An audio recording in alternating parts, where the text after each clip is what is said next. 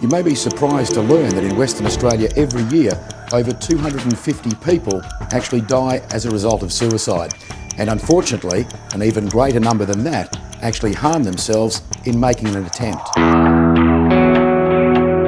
in 5 of us Western Australians already have a diagnosable mental health condition.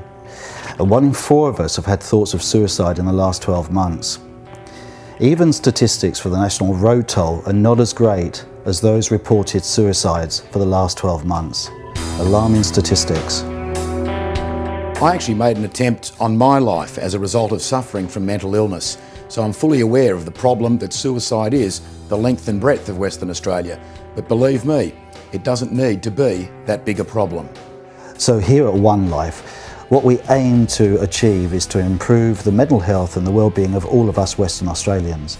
Thankfully, the state government already launched the One Life strategy back in 2009 to address the unacceptably high rates of suicide that we're here in WA. The One Life suicide strategy is there to try and help organisations build resilience when it comes to suicide. The ethos of the One Life suicide prevention strategy is everybody's business. When you sign on and become a pledge partner as part of the One Life suicide prevention strategy, you actually have an opportunity to help destigmatise suicide, depression and the likes in your own workplace. So as CEO or HR manager or OSH manager, you too can get involved today.